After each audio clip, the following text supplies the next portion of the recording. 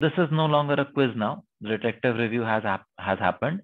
Now we need to just understand that what are the other reasons because of which circuits can fail, and as circuit designers, we should avoid that.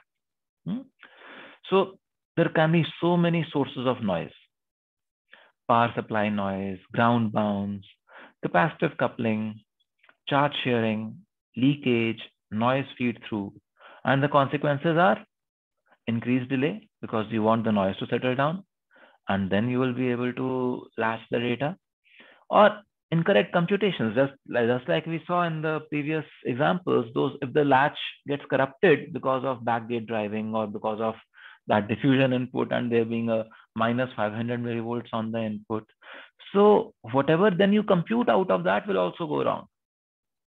Are you able to see this? So this noise is something that you should always be very careful about whenever you are designing circuits. Any kind of noise should not lead to corruption in your output.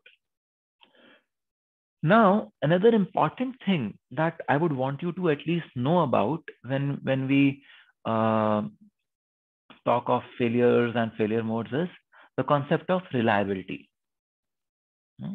What is reliability? Reliability means that for how long will your chip function? You see, there's a warranty of 5 years, 2 years, 1 year, 10 years. How much warranty do you want on a chip that goes in your car?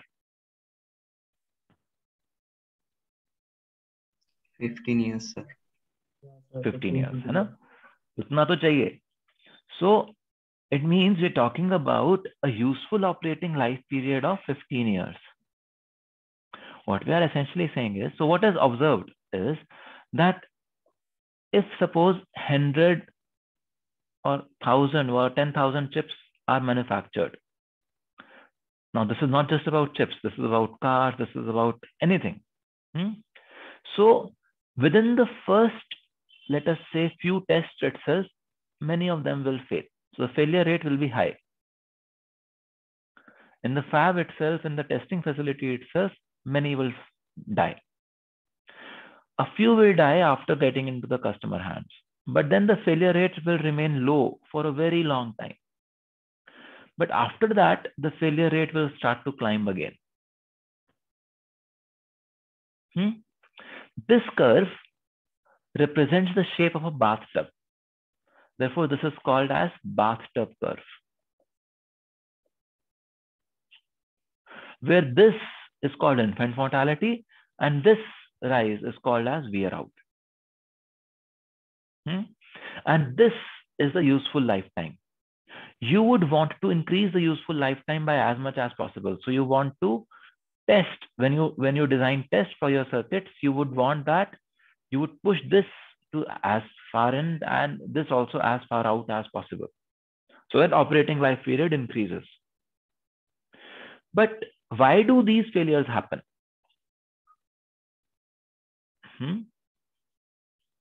We are saying that there are these failures happening here, there are failures happening here. Why are these failures happening? So the reason for infant mortality could be that while making the device, it was not made according to what it should be, and then wear out could happen because the parts of the devices are wearing out with time. So that is a natural process. Yes. So there could be wear out of oxide. So gate dielectric breakdown can happen.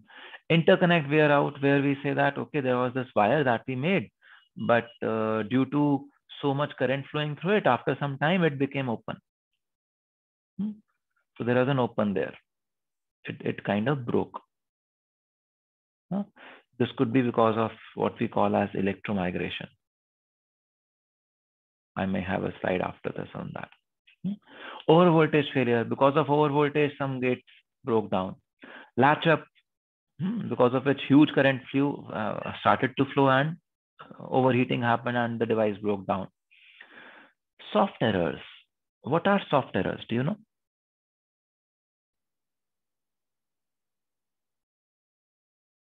Do you know what are soft errors? So excited particle injection into the drain region or source region of a MOS. Sir, leading to formation of charge in the diffusion. So that might discharge or charge up a node unconditionally. Okay.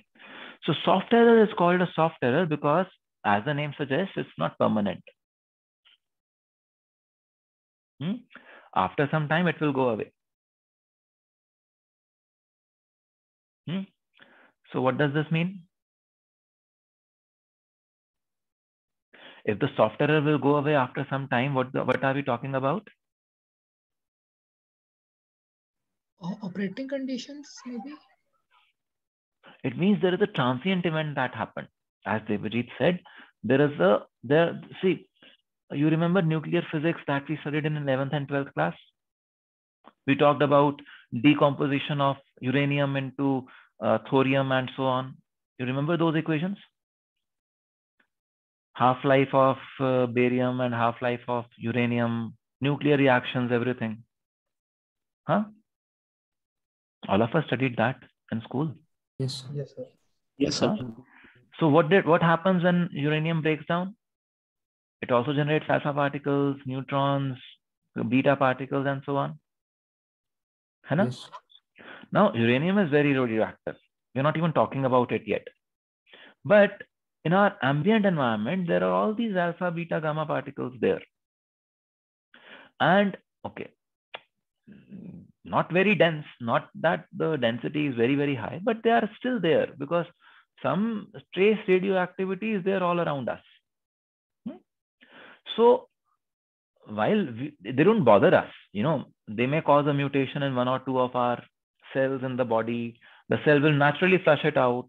People say you should fast on a regular basis so that autophagy happens and any tumorous or any cancerous cells, anything that is mutant, dies out by its own. So all those things we talk about. So, but for chips, what happens in ICs? You can't fast ICs, huh? You can't make ICs fast.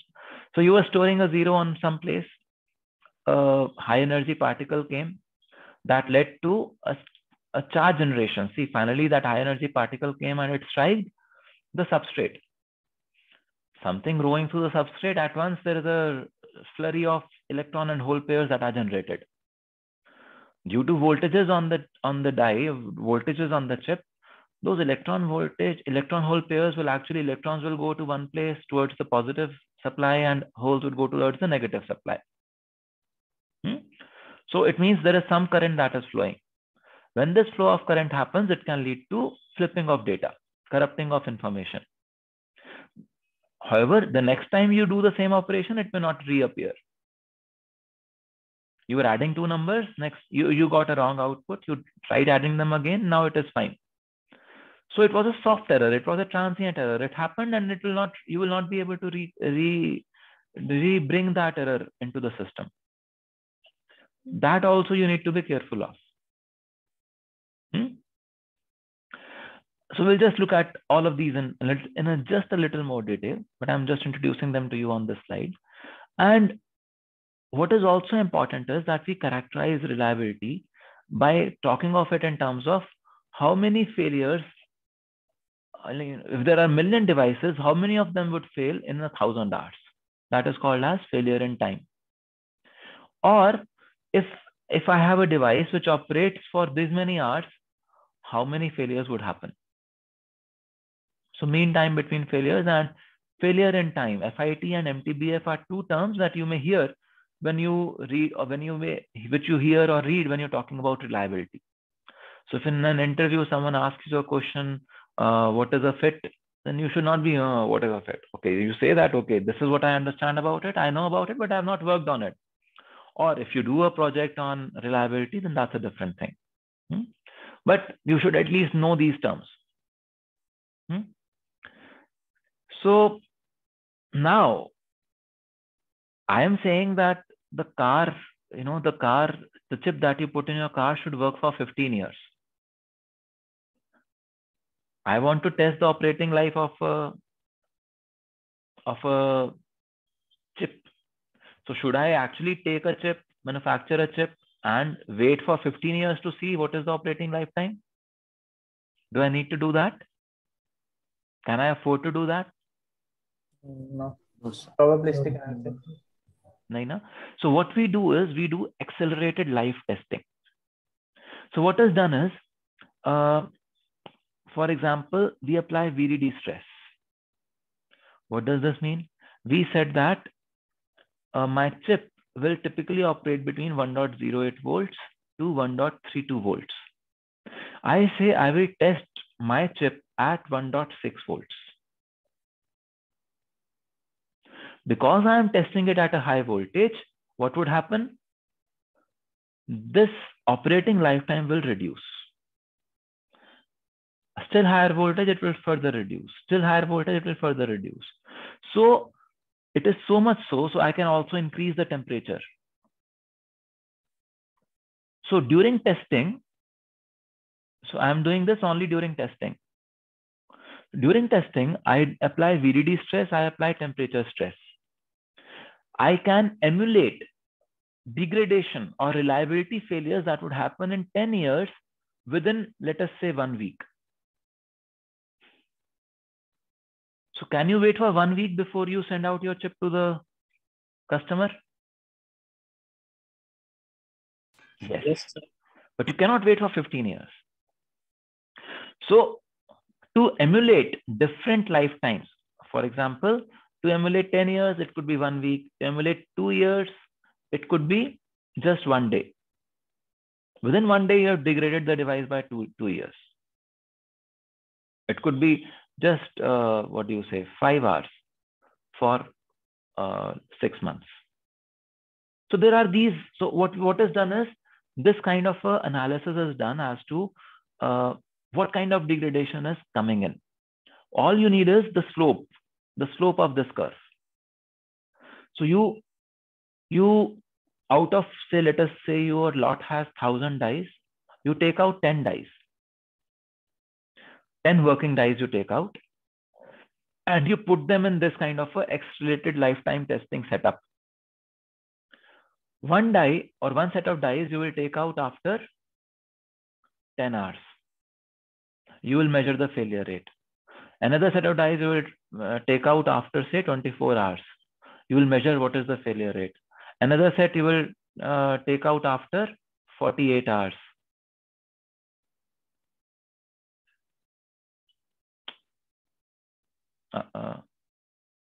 It is ending my show. We will restart. You able to see my presentation again? Yes, sir. Yeah. So what we do is we put different kinds of stress and we generate these lines. Then we say, okay, at my target voltage, which is 0.9 plus minus 10%, my system will be 10 years of age, will live for 10 years. This lower curve will just hit it. The upper one would actually possibly live even 20 years.